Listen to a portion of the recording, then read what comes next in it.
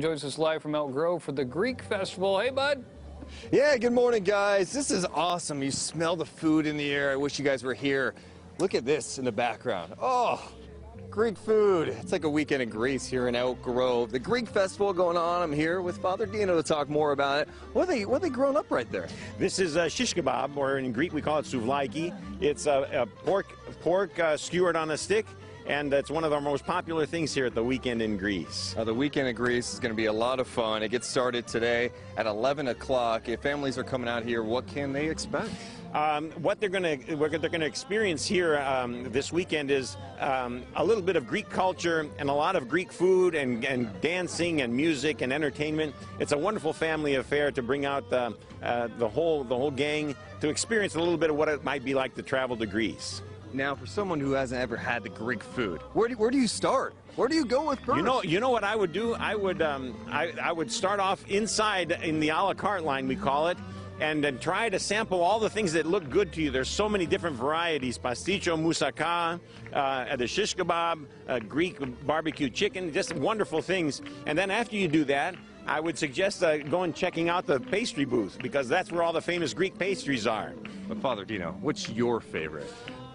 You gotta pick one. Pick one. Okay, I'll say pasticcio. Pasticcio. That's kind of like a Greek lasagna, but a little bit nicer than a lasagna and more complex, but delicious. Ground beef and noodles and bechamel sauce. It's fantastic. I love it. And you mentioned some of the performances just behind us here. You've got kids of all ages performing. We do. They'll be doing it all weekend. What is this, just traditional Greek dancing? It is. These are the traditional Greek dances with traditional costumes from Greece. And we go all the way from 3 years old, like you can see, all the way up to high school. And all the kids start dancing from a young age, and they keep going.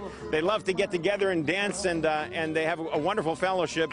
And this is one of the big entertainment spots of the whole weekend. You know what's cool? These little 3-year-olds, they're not shy. They're not shy at all. They're looking right at the camera. Look, I got to go over here and check them out right now. You're not camera shy. Hey, what's your name? Kendall. All right, how old are you? 3. 3. Okay, what do you like about dancing?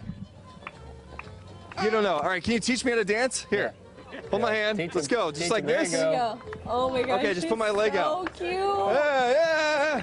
Okay, all right, that's awesome. What's your name? Fox. All right, how long have you been dancing? At least like 10 years, right? Yeah, okay, I figured. Anyway, it's a great time here in Elk Grove. You got to come on out here and enjoy it. These kids performing, they're not shy at all. You got great food as well. It's a fun time. Come on out, guys. Back to you. Oh, I love them. All right.